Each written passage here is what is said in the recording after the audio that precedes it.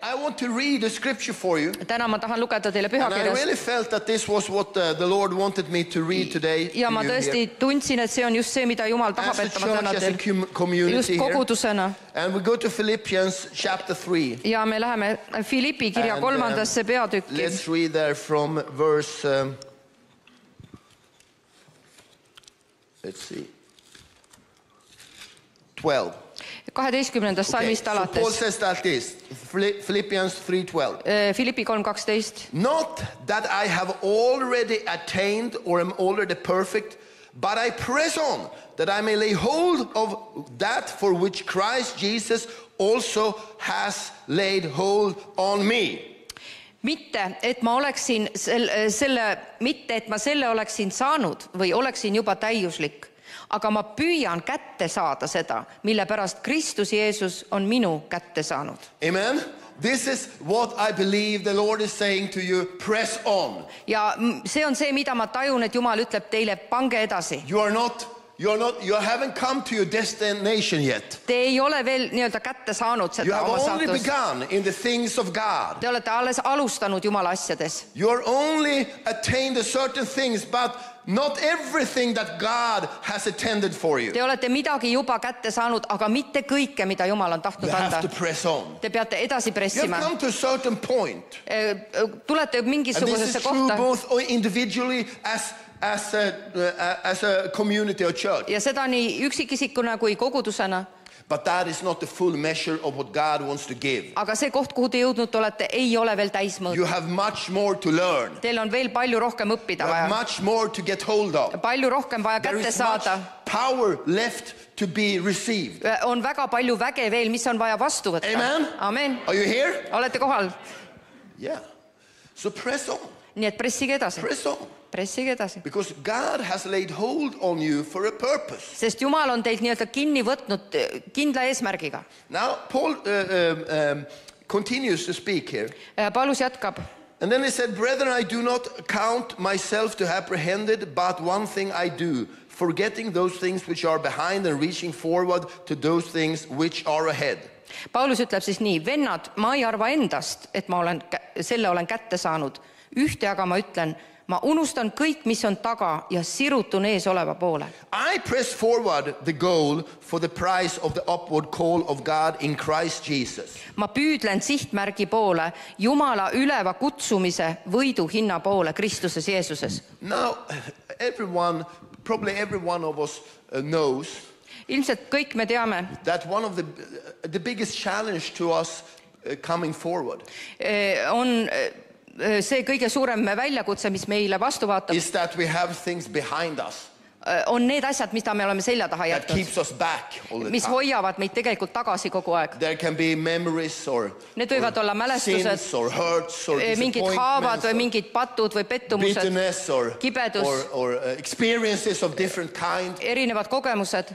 And those things kind of hold us back. Ja need asjad hoiavad meid Paul has tagasi. just spoken about his own experience. Ja Paulus räägib siin just isiklikust How he kogemusest. realized Kuidas ta sai aru, that he thought he was serving the God of Israel. kui ta mõtles, et ta teenib Iisraeli Jumalat, But actually he was not. ja tegelikult ta ei teinud seda. He was persecuting the very God he thought he was serving. Vaid seda Jumalat, keda ta arvas teenivat, ta tegelikult kiusas taga. And he had thought Ja ta oli that mõelnud, he was pleasing God et ta on Jumalale by meelepärane, living as a very pious Jew. elades väga vaga juudi elu. But he found out Aga ta avastas, that he had only lived in a shadow, et ta oli tegelikult varjudes elanud, that the real power et tõeline vägi was hidden somewhere else. oli peidetud kuhugi mujale. So he had, of course, these experiences. Nii et tal olid need kogemused, This shame, see häbi, this sin, this guilt. see patt, see süütunne. You know, Paul had seen that people had been killed. Paulus oli ju pealt vaadanud, kuidas inimesi tapeti. You know that? Tead, He was a murderer. ta oli mõrvar, He was a terrorist. ta oli terrorist. He had the same mindset Tal oli samasugune as mõtteviis the Talibans. nagu Talibanil. You know, he was a fanatic Ta oli fanaatik or zealous Jew. või selline innukas juut. No one you play with. kellega ei saa You mängida. don't go in the Orthodox quarter on the Sabbath, you know. Sa ei lähe sabati ajal ortodokside juutide kvartalisse. I was in the verge there and I was thinking I was going in there to the... No, stop! Kord Jeruusalemmas ma tahtsin minna sinna ja keegi hüüdis, et pea kinni ära nüüd sinna küll mine. Kui lähed, midagi väga halba juhtub. Amen. They will protect it. Mind kaitsti. You know, so he had all this stuff in his life. Ja Pauluse elus oli kogu see asi olemas. But he didn't make his stuff an excuse. Aga ta ei teinud sellest ettekäänet või vabandust. I said I leave it behind. Ta ütleb, ma jätan selle selja taha. I cut the ties to those things. Ma lõikan läbi need ühendusköied. My sins, my failures, oma my läbikukkumised, oma süü, oma patu. My shame. Oma häbi. My mistakes. Oma vead. My disappointments. Ka oma pettumuste. The people that has spoken bad about me. Inimesed, kes on minu kohta halvasti öelnud. I leave it behind. Ma jätan selle kõik selja taha. I leave it behind. Ma jätan selle selja taha, sest ma tean. If I take my energy on dwelling on those things. Et kui minu energia läheb nende asjade üle mõtisklemiseks. I will not be able to press on. Siis ma edasi minna ei suuda. Every person. Iga inimene. Have something they have to leave. Igal inimesel on midagi, mida nad peavad maha jätma. They have to cut. Mille nad peavad läbi lõikama. They have things in their past that they are ashamed of. On asjad nende minevikus, mille üle nad häbi tunnevad. Are you with me? Olete kaasas, jah? Everyone has that. Kõigil on see olemas. And many times they are kind of ghosts that come up. Ja mõnikord need on nagu tondid, mis üles tulevad. And the devil is very good. Ja kurat on väga osav. No, he's not good. Ta ei ole hea. But he's good on remembering our mistakes. Aga ta on väga osav meie vigu mäletama. And he can be quiet. Ja ta võib olla vait. For a long time. Kaua aega. But the moment you begin to take a step. Aga sel hetkel, kui sina hakkad sammu edasi võtma. He will come. Siis ta tuleb. And he will remind you. Ja siis ta hakkab sulle meelde tuletama. Oh, you remember? Pane tähele, tuleta meelde. Mis siis oli? You remember what happened last time. Tuleta meelde, mis viimane kord juhtus. You remember when you tried this before. Tuleta meelde, sa oled seda juba proovinud. What happened then? Ja mis siis juhtus? Can you believe that sometimes? Kas me usume seda mõnikord? I've actually stood sometimes. Mõnikord ma olen seisnud in the anointing of God. Jumala võidmise all. Preparing myself to valmistudes, go for it. Sellele Jumala õnnistusele järgi minema. And then all of a sudden, ja korraga a thought can come into my tuleb üks mõte mu pähe of something that has happened. Millestki, mis on juba toimunud minu elus. It can be from yesterday. See võib olla, et oli eile. Many times it can be a thing that happened for 20 years ago. Aga sageli see on hoopis see, mis juhtus 20 aastat tagasi. And all of a sudden, ja korraga it comes into my mind. See tuleb mulle pähe. I begin to think about that. Ja ma hakkan sellest mõtlema. And I just sense the energy. Ja ma tunnen, kuidas mu energia imetakse minust välja. Ja see lihtsalt voolab ära. You understand? Whose voice is that, do you think? Ja kelle hääl see on, mis te arvate? It's not the Holy Spirit, I can tell you. See ei ole püha vaim. Amen? But what happens is that you get occupied with that so that you cannot with boldness go. Aga juhtub see, et sinu meeled hõivatakse sellega täiesti ja su julgus kaob edasi minna. You see, living a life with God Jumala elu elades, in His forgiveness, Jumala andestuses elades, tema armus elades, tema puhtuses elades ja pühitsuses elades. It is not that, you and I become more or less loved when we live a life where we have put everything under the blood of Jesus. Ei ole võimalik, et meid kuidagi vähem või rohkem armastatakse, kui me oma elu oleme andnud Jeesuse vere alla. But it is a question of boldness. Aga küsimus on julguses. Do you understand? Kas saate aru? If you believe kui sina usud, that the Lord has forgiven you, et Jumal on sulle andeks andnud, if you believe that the blood of Jesus cries out stronger than the blood of Abel, kui sina usud, et Jeesuse veri on tugevam kui Aabeli veri, you can be bold. Siis sa võid olla julge. Amen. But if you dwell on the things, aga kui sina jääd mäletsema nende vanade asjade üle, step forward selle asemel, et edasi minna, and believe in what God has given to you, uskudes seda, mida Jumal on sinu sisse pannud, the devil will whisper in your ear. siis kurat tuleb ja süsistab su kõrva He will say, who are you to do? ja hakkab küsima, kes sa siuke Who oled, are you to carry this? kuidas sina What seda do you saaksid think? teha, mida sa üldse endast arvad, Don't you remember? kas sa ei mäleta seda, Don't you remember what you have been? tuleta meelde, milline sa oled Don't you olnud, remember what you said to your wife? kas sa ei mäleta, mis sa oma naisele ütlesid, If I don't remember it, my wife remembers. ja kui mina ei mäleta, siis mu naine ju mäletab. Women have an elephant memory. Naistel on elevandi mälu, It's unbelievable. see on uskumatu. I mean, my wife can come and say to me, you said this to me. Minu naine võib tulla ja öelda When mulle, did I do that? sa ütlesid mulle seda. Well, we're 5 Millal? years ago when we were there. No 5 aastat tagasi, kui me seal olime. Kust kohast see tuleb?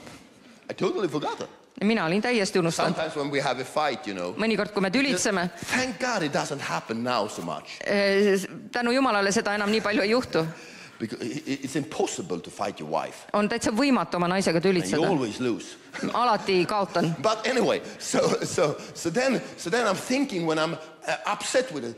Ja kui ma olen ärritunud, siis ma mõtlen, I'm going to remember nüüd ma jätan selle meelde, what she said. mida tema ütles. So next time Et järgmine kord I can tell her. ma ütlen talle, But my male brain aga see mehe aju, just lost. I can't keep it. see ei pea kinni. So, but she remembers everything. Tema mäletab kõike. And then we only have her version. Ja siis meil on ainult tema versioon asjadest. Hopeless. Jumal õnnistagu neid. Okay, but that was a sidetrack. See oli nüüd kõrvalpõige. Anyway, anyway, but boldness, Julgus, pressing on, edasi pressida and the connection ja ühendus to Christ reconciling us to our past. sellega, et Kristus on meie mineviku lepitanud. Whether it happened 5 minutes ago, Kas see juhtus 5 minutit tagasi, 5 years ago, 5 50 aastat years ago, tagasi või 15 aastat tagasi, it is the same. see on Amen. seesama. When you learn to live under the blood of Jesus, Kui sina õpid elama Jeesuse vere all, you can have boldness. siis sul on julgus Amen? Hallelujah. And you need ja sul on vaja to cut the strings. sul on vaja seda, sul on vaja läbi lõigata You need köied. need to confess every day. Sa pead üles tunnistama igal päeval I'm a new creation. ja tunnistama, mina olen uus loodu. I am not the same. Mina ei ole seesama enam. Amen? Whenever the devil Kus iganes kurat speaking to you. hakkab rääkima I'm sinuga. preaching in the Baptist church. No ma tean, ma räägin baptisti kirikus. Whenever the devil is speaking to you, Kui kurat räägib you need sulle, to say, siis sina pead ütlema. I'm saying this actually. Ja ma ütlen, ja mina ütlen seda täpselt nii isiklikult. Oh, I'm sorry, devil. Anna andeks, kurat, You're talking to the wrong man. vale aadress. The man you're talking to is in that grave. See mees, kellele sina räägid, on seal hauas. When I was baptized in Sest Christ, kui mind ristiti Kristusesse, I died with him. My old man died minu with him. vana inimene suri And now sinna. you see a new creation. Aga sinu ees on nüüd uus loodu. Halleluuja. Halleluuja.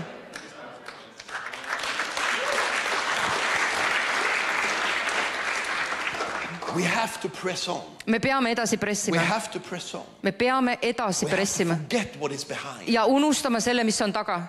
Whether it is good or bad. On see hea või on see halb? Paul didn't only forget the bad things. Paulus ei unustada ainult halbu He asju.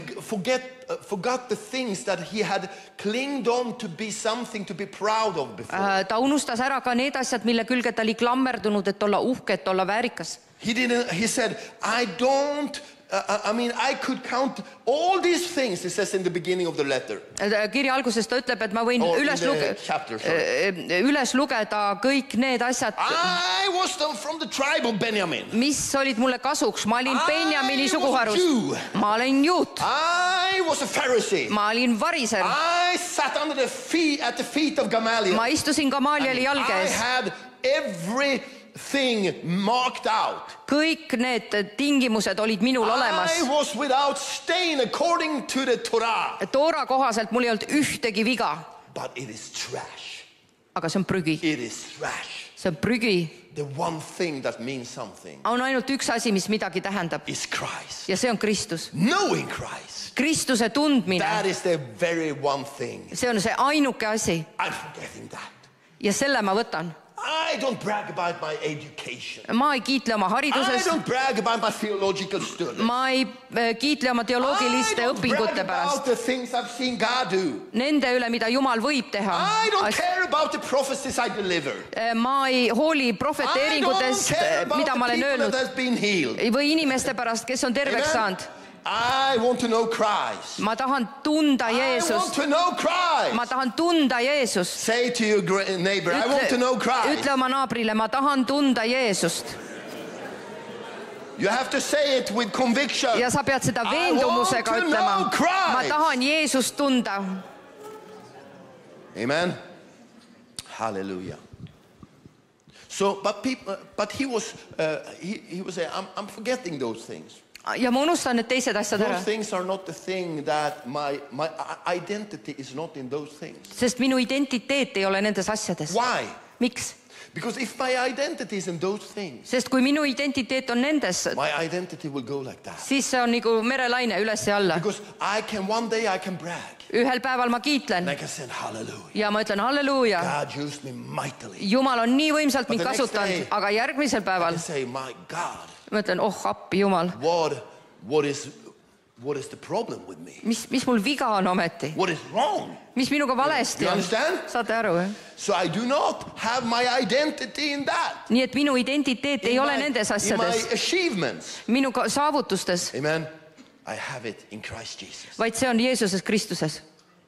He's the one securing me, and therefore I can be bold. ja tema on see, kes mind turvab ja sellepärast ma saan julge I olla. can be bold when I prayed 10 hours a day. ma võin olla julge, kui ma palvetasin 10 tundi päevas And I can be bold when I prayed 10 seconds. ja julge täpselt samamoodi, kui olen palvetanud Because 10 it is not sekundit. about me, it's about Christ. sest asi ei ole minus, vaid kogu see And asi what on he has called me Kristuses to be. ja selles, milleks tema mind on kutsunud olema. Amen. Amen. Now, of course we can do all kinds of good things. me võime muidugi kõiki But häid asju teha, I think you get my point. aga te juba saate aru. So now read in the next verse here. loeme järgmise salmi. Because now he says in verse 15, 15. salmis ütleb ta nii. therefore let us. siis need, kes, it's different in Estonia. No, continue. Thank you. Therefore let us. sellepärast siis saagu meie, ma nüüd teen Amen. vaba tõlget teile. Okay, so he's speaking to a group of people. nii et ta räägib grupile inimestele. He's not talking about himself. ta ei räägi iseendast. He has been saying, I press forward. ta on öelnud, et mina pressin edasi, mina teen seda. Now he has been speaking about himself, nüüd ta on rääkinud endast, pressing on, edasi minemisest, not being perfect Sellest, so et ta far pole in täiuslik. everything that God has called him to do and be. ja et ta ei ole kätte saanud kõike seda, mida Jumal on kutsunud teda olema ja tegema. Amen. So for Paul, nii et Pauluse he's jaoks thinking, mõtleb ta nüüd, I'm reaching for perfection. ma panen edasi täiuslikkuse Listen, poole. he doesn't say this is not a proclamation of moral or ethical perfection. ja siin ei räägita moraalsest või eetilisest täiuslikkusest. This is a proclamation of perfection in doing what God has assigned you to do. vaid see on täiuslikkus selles mõttes, mida Jumal on kutsunud sind tegema. That's why he et sa describes saad it selle as a terviklikkusesse. race with a prize. ja see on nagu see auhind seal Amen. ees. He says, I'm running the race, pressing on ja Paulus ütleb, ma jooksen seda võidujooksu, et seda auhinda kätte to saada. receive the prize. et auhind saada. Amen. And then he says, ja siis ütleb ta, this is not only me.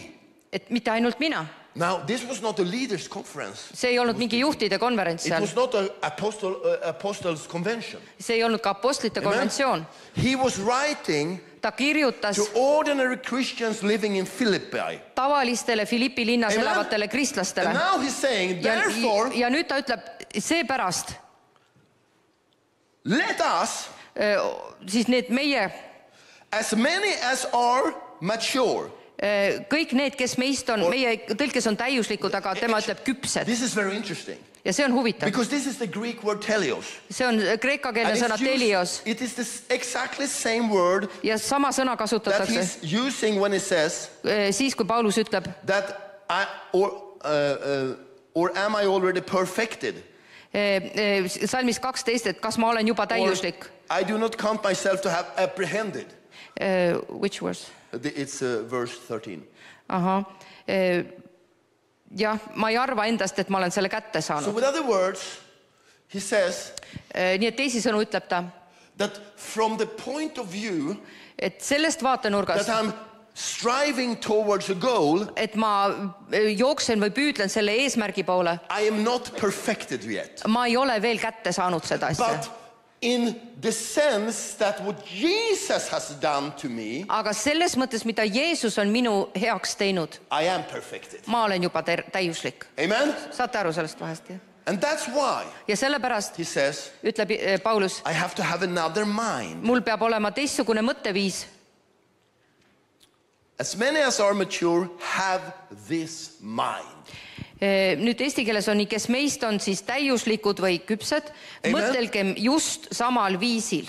Since Jesus Sest Jeesus has bought your life, on ostnud teie elu. since Jesus has paid for your sins, Et Jeesus on maksnud teie pattude eest. since Jesus has taken your punishment, Et Jeesus on kandnud teie karistuse. since Jesus has opened up eternity for you, Et Jeesus on avanud igaviku teile since Jesus has made you into a son of God, ja teinud teid Jumala poegadeks ja since tütardeks Jesus has made you a core heir to everything, ja teinud teid pärijaks, kõige pärijaks taevastes. you have to have this mindset Sellepärast peab teil olema selline uus that you are mõtteviis. pressing on Et te pressite edasi toward the prize. selle auhinna poole. Amen. Becoming perfected Et te saate täiuslikuks in the way you serve God. selles viisis, kuidas te Jumalat teenite. Amen.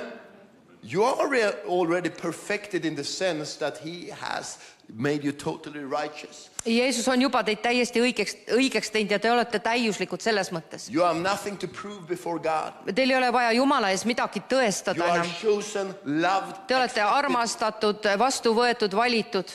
Amen. But you are not perfected in your walk with him. Aga oma kooskäimises Jumalaga te ei ole veel jõudnud You are täiuslikkusesse. not perfected in the things that he has purposed for you when he got hold of you. Te ei ole saanud kätte seda Jumala eesmärki, kui Jumal teid kätte sai. Milleks? That's why you and I, Ja sellepärast sina ja mina, ordinary people, tavalised inimesed, need to have a mentality peame omama mõtteviisi of pressing on, või sellist suhtumist, et me kogu aeg pressime edasi. continuing Jätkuvalt, to get hold of the things of God, et kätte saada neid Jumala asju. to become the blessing we are supposed to be. Et saada selleks õnnistuseks, mis me peame olema. Now, I found that many people in this day, Ma olen avastanud, et paljud tänapäeval, they are struggling with their minds. neil on probleeme oma mõttemaailmaga. And they are especially, are many times they feel drained of energy and strength. Väga sageli nad kogevad, et neil ei ole nagu jõudu ega energiat.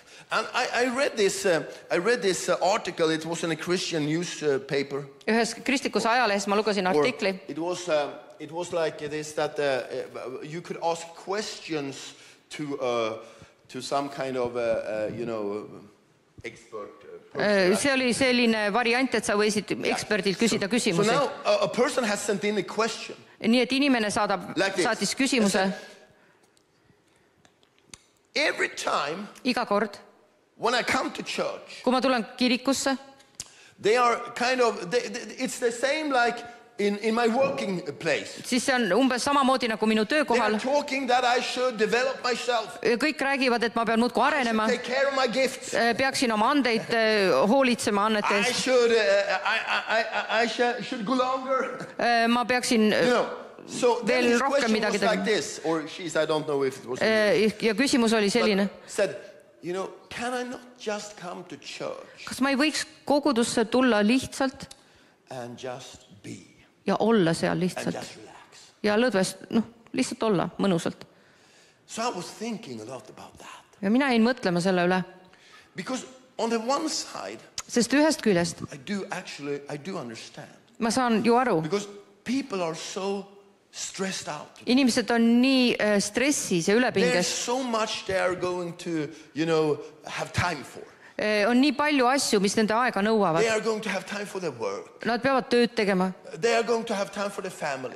perega olema. They are going to have time for fixing their house, Neil peab olema aega maja remontida taking care of their boats, ja paatidega have tegeleda time with their hobbies.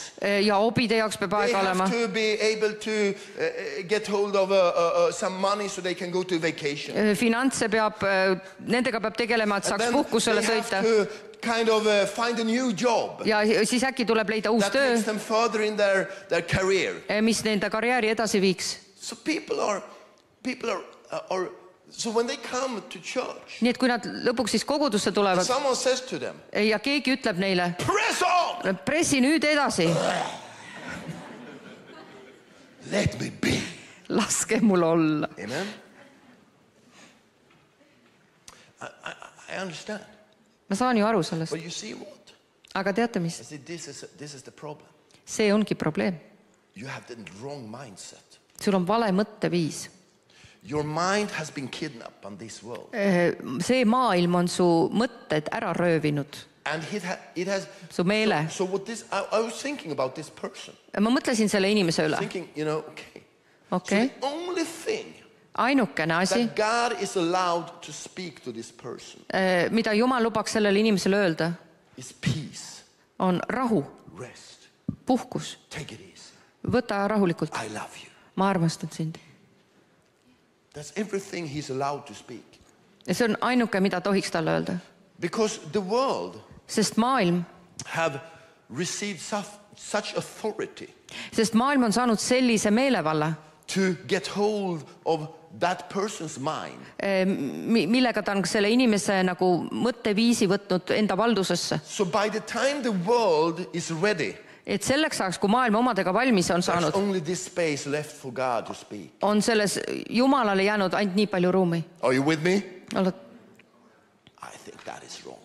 Ja mina arvan, et see on vale. So of course, Ja sellepärast, if I say to you, press on, kui mina ütlen teile, and pressige in your edasi mind, ja sinu you're mõtetes thinking about everything else you have to have time for. keerlevad kõik need muud asjad, mida sa ka pead tegema. I have to do that. Ma seda I pean have to tegema do that. ja seda teist And I have to do that. ja kolmandat And that also. ja And that neljandat ja also. viiendat ka. And then I say, press on. Ja mina ütlen pressi edasi. Oh, another thing. Ja veel üks asi, okei. You understand? That's why people are drained on the power of God. Ja sellepärast inimesed on nagu tühjaks voolanud ka Jumala väest. Now, you know what Jesus said the first thing when he went into ministry?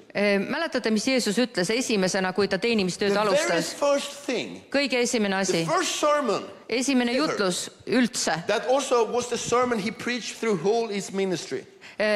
Ja see oli see sõnum, mida ta läbi terve oma teenimise ka kuulutas. You know, he didn't say like this, Ta ei öelnud, I love you all. ma armastan teid kõiki. Come and I will just take care of you. Tulge minu juurde ja ma lihtsalt hoolitsen teie eest. Amen? He didn't say that. Ta ei öelnud see. He didn't say, oh, paradise is waiting. Ta ei öelnud, et paradiis ootab. You know what he said? Mis ta ütles? Repent, Parandage meelt. because the kingdom of God is Sest here. Jumala riik on tulnud Amen. lähedale. Repent. Parandage meelt. No, you know, now when we listen to that word, Ja kui me seda sõna we kuulame, think that, I done a bad thing. siis me mõtleme, et ma olen teinud Now I halbu must asju go in and be sorry. ja nüüd ma pean minema ütlema, et palun andeks. But you see, the word means, it's the Greek word metanoia. See on kreekakeelne sõna And metanoia. it means basically turn your mind.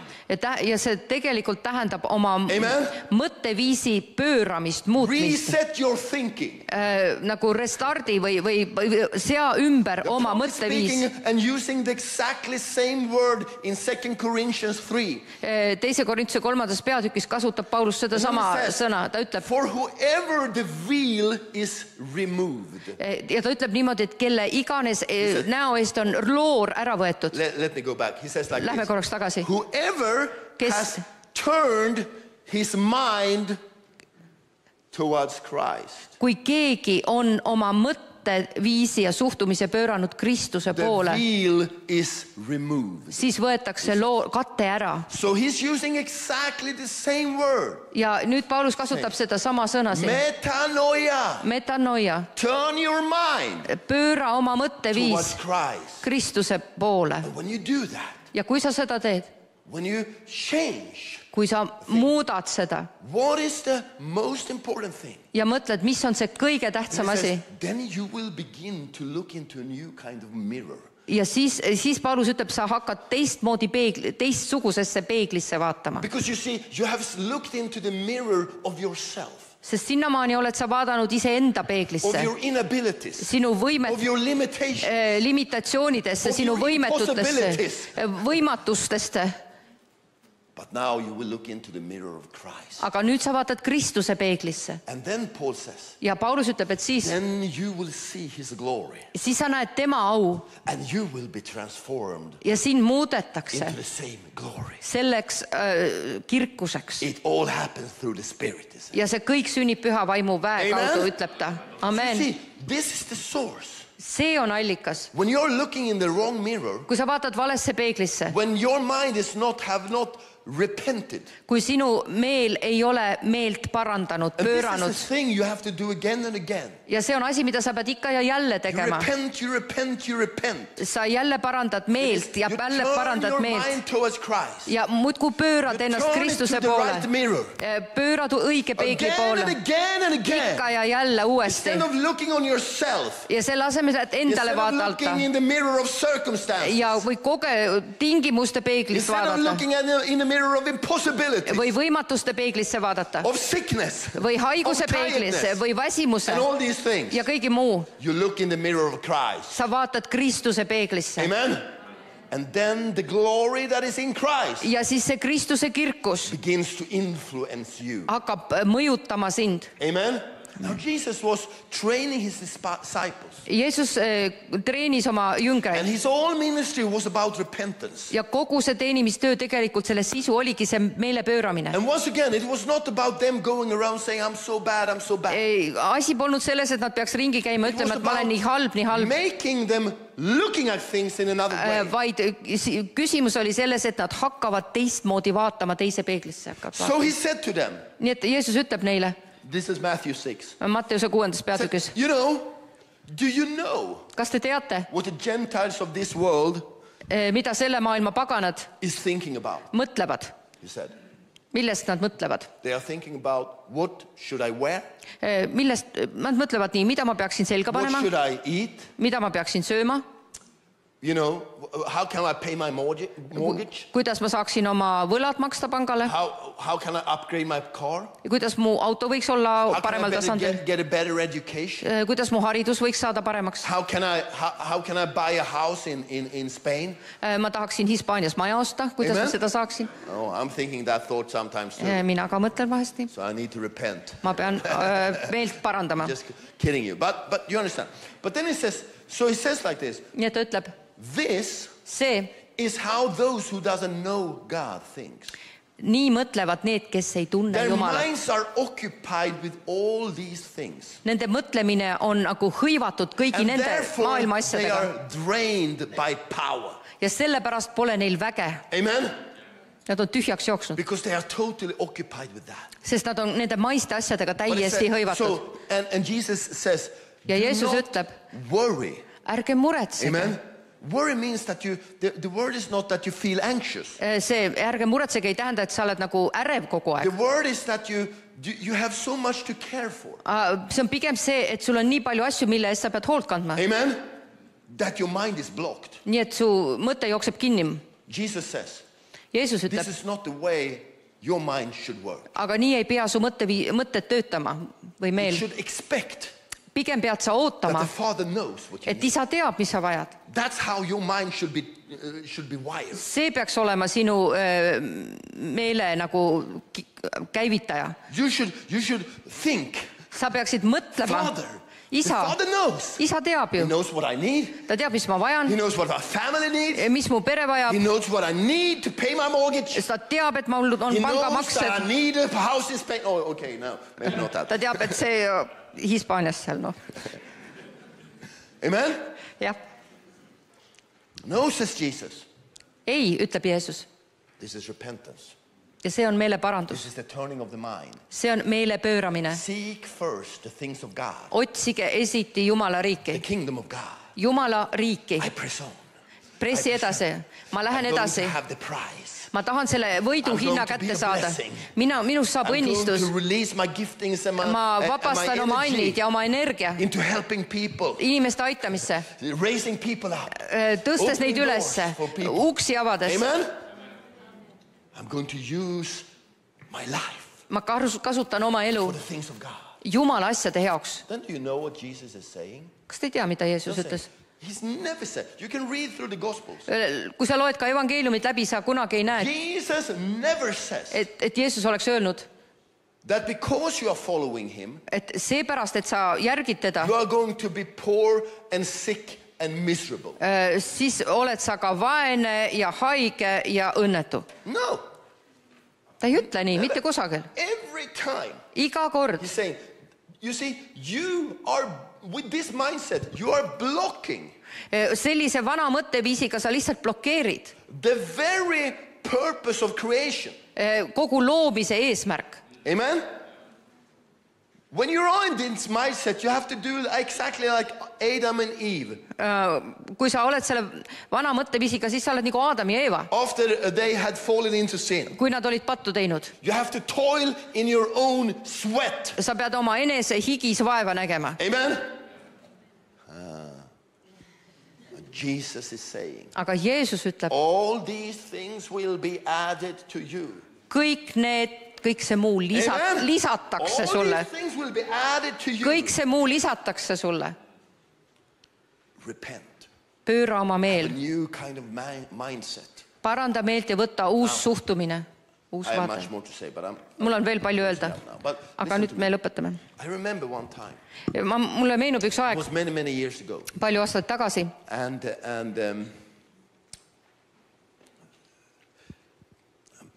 it was a season in my life that was very hard. Minu elus oli üks väga raske periood. Not because of something I did myself at that time. Mitte sellepärast, et ma oleks midagi ise teinud. Because it was the circumstances were very, very pressured. Aga tingimused tol hetkel olid väga pressivad I had a work that was extremely demanding. või rõhuvad. Mul oli väga nõudlik töö. Put off my phone for half an hour. Kui ma panin oma telefoni maha pooleks I had tunniks, over 20 messages, recorded messages. oli tulnud juba üle 20 sõnumi, That said that you have to do this, you have to do mis this. kõik you have to ütlesid, fix et this. nüüd sa pead tegema seda parandama, sinna minema. And in my family there was sickness. Ja mu perekonnas oli haigus. I mean, real severe sickness. Väga tõsine haigus. So I had to take care of all the stuff in the home. Nii et ka kõik kodused asjad olid minu õlgadel. So anyway, I just, this went on for several years. Ja see olukord kestis mitu aastat. And I was struggling, I was fighting. Ja ma tõsiselt nagu maadlesin So one sellega. day, I remember one evening, Ühel õhtul everyone else had gone to bed. Kõik olid magama And I was läinud ja ma sitting mäletan, alone in the couch there. ma istusin üksinda And I diivanil began to speak to the Lord. ja ma hakkasin Jumalale rääkima. Also, I had this job, but I also taught in pastors' college and I was Ja preaching and peale tööd ma veel õpetasin trying to get all these things working. vaimulikus pastorite koolis ja So I jutlustasin. just sat there. No mu elu oli täis ja And siis ma I said to ütlesin Jesus, Jeesusele, this is not going, this is not working. see asi ei toimi. I can't take it anymore. So. Ma ei suuda enam. And then I had a workmate. Ja siis mul oli üks And he töökaaslane, had a burnout. ja kes oli läbi põlenud. And he was a professional sailor. Ja ta oli professionaalne purjetaja. So he was trained mentally. Nii et ta oli nagu selles mõttes nagu oma mõtlemises treenitud, Very strong. olema tugev. And he had gone around the world on a sailing boat. Ta oli purjekaga ümber maailma Making sõitnud. races and stuff like that. So it was not a weak man. So to See ei olnud nõrk mees, now, but he was in a burnout. aga ta oli läbi põlenud. And he told me Ja ütles mulle, that when he came into that burnout, et kui see asi temaga it was like juhtus, someone had, you have a little lamp and then you have this, you turn the light off. ja et kui sul on nagu see elektripirn ja sa keerad, and it becomes totally dark.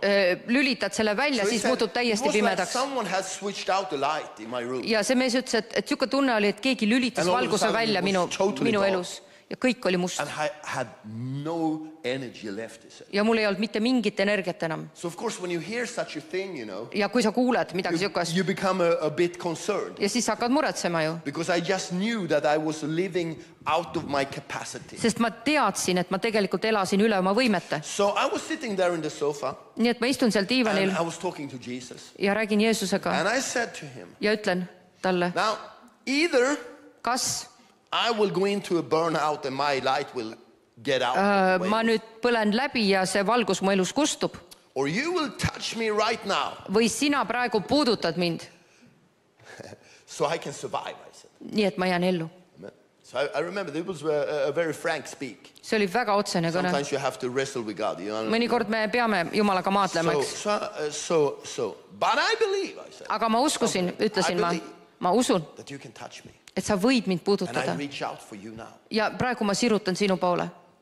And then something extremely strange happened. Ja siis juhtus midagi väga kummalist. It was not, he didn't send an angel. Ei tulnud inglit, It wasn't like a light came. ei tulnud valgust ka. But all of a sudden, Korraga hoopis it was like a new room inside of me opened up. tekkis nagu uus ruum minu sisse, mis oli avatud. It was like I had this space inside of me. Nii nagu mingi avarus oli mu And all sees. of a sudden I had this space inside. Ja korraga see oli läinud nii suureks. Just in a moment. Ühe hetkega.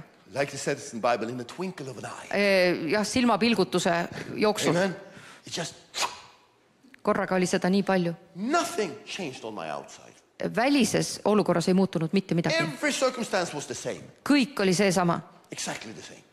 Täpselt I had seesama. as many calls, Täpselt sama as palju many demands, kõnesid, nii palju as nõudmisi, much troubles, nii palju probleeme, but my inner capacity had changed. aga mu sisemine võimekus oli In muutunud one moment. ühe hetkega. Amen. Amen. Do you know what that taught me? Tead, mis see mulle õpetas? It taught me Seda, that when you connect et kui with the Lord, sina ühendud when you Jumalaga, look into that mirror, kui sina vaatad sellesse peeglisse, there are resources that you do not know seal on varustus, millest sul pole aimugi. before you come to the point of repentance. Enne kui sa ei tule selle meeleparanduse When you pööramise say- kohta. I have looked in my own mirror enough. Ja kui sa ütled, et ma olen piisavalt kaua omaenda peeglisse vahtinud, Now I'm going to look in your mirror. nüüd, Jeesus, ma vaatan sinu Amen. peeglisse. Yeah. And now when you say those things, you have to mean business with Jesus. Ja kui sa selliseid asju ütled, siis sa tegelikult pead ka Because you mõtlema see, neid asju I tõsiselt. said, I have to continue serving you. You have called me. Mina ütlesin, jah, ma jätkan sinu teenimist, But I cannot do it aga ma ei suuda seda enam, if you do not touch me. kui sina mind ei puuduta. So I got faith in my heart. Ja mu südames oli usk. You know, I said, the Father knows. Isa teab, I know. ma tean. The Father knows. Isa teab, I'm not afraid ma ei karda of busy schedules.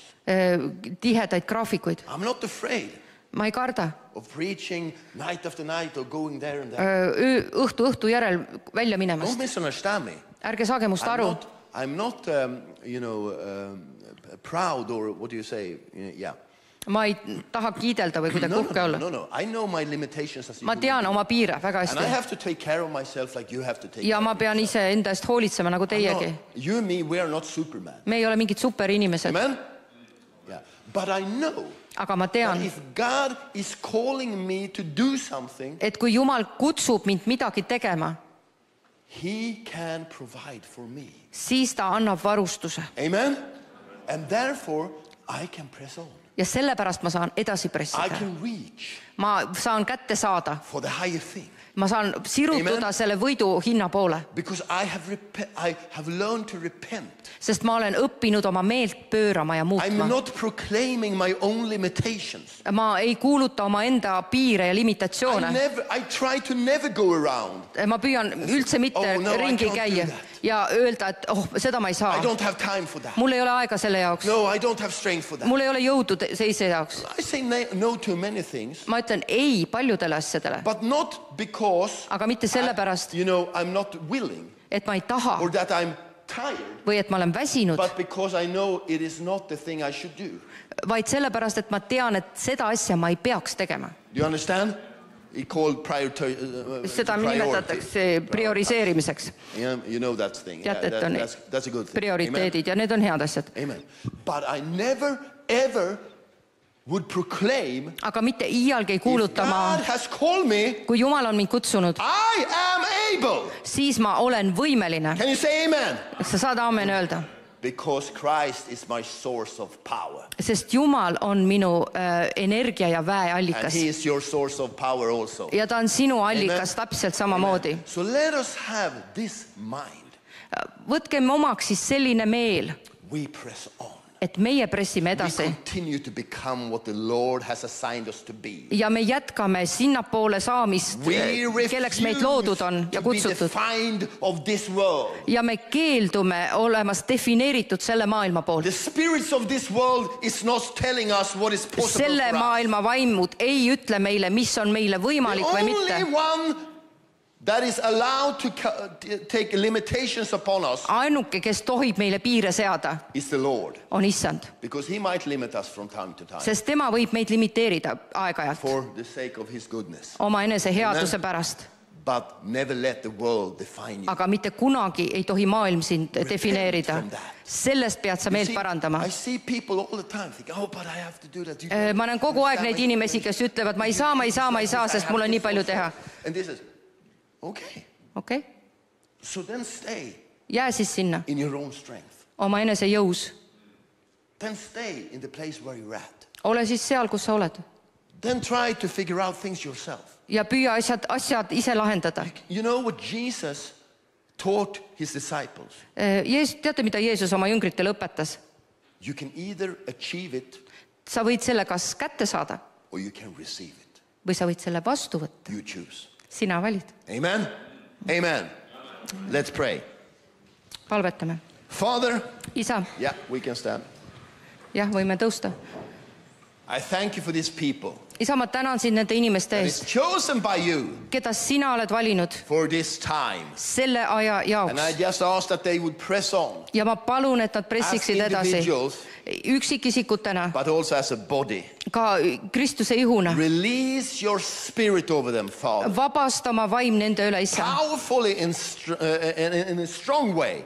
Tugevalt ja väeliselt. Hallelujah. Just stretch out your hands to Jesus. Right now. Sirutage välja oma And käed receive. Jeesuse poole ja võtke Receive vastu. right now. Võtke vastu praegu. Receive the power of the Holy Spirit. Võtke vastu püha vaimu vägi. Cobra shakapahata. Holy Spirit, blow in this place. Püha vaim, puhu And selles touch ruumis each and everyone. ja puuduta I'm igaühte. speaking to you. Ma räägin God sulle, has a way for you. Jumalal on God sinu has a jaoks solution tee, for tal you. on lahendus sinu If jaoks. you are tired, Kui sa oled if väsinud, you are burned out, kui sa oled läbi if you are põlenud, depressed, kui sa oled depressioonis, if you have heavy loads of kui sul on burden, rasked koormad sinu right elus, now in the name of Jesus, Jeesuse nimel praegu we just release you from these me things. vabastame sind nendest asjadest. We just speak of freedom in your mind. Me kuulutame vabadust sinu We speak that mõtteviisi you will not be locked into those things. ja me kuulutame, et sa ei ole sellesse kinni But that the Holy lukustatud, Spirit will begin vaid Jumal on püha vaim, Open up your mind tuleb ja hakkab avama Open sinu up your inner mõtteviisi, resources sinu sisemisi by ressursse his powerful oma väelise Spirit. vaimuga. In the mighty name of Jesus. Jeesuse võimsal In the nimel. mighty name of Jesus. Jeesuse võimsal In the nimel. mighty name of Jesus. Jeesuse võimsal nimel. Siret, the Holy Spirit says to me, Püha vaim ütleb mulle, Siret, you receive a new portion of him right sa now. saad praegu uue Open portsjoni your teda. mind for the next portion. Ava oma meel uue Right now, in the name of Jesus, receive portsjoni it. jaoks. Võta vastu Receive praegu it. Jeesuse nimel. Receive it in Võta see Jesus' vastu name. Jeesuse nimel. Oh, rabashakatahapahatakaharala. Hallelujah. Hallelujah. Hallelujah. Yeah, the worshipers can come up and Ja we just... ülistajad võivad tulla. Now,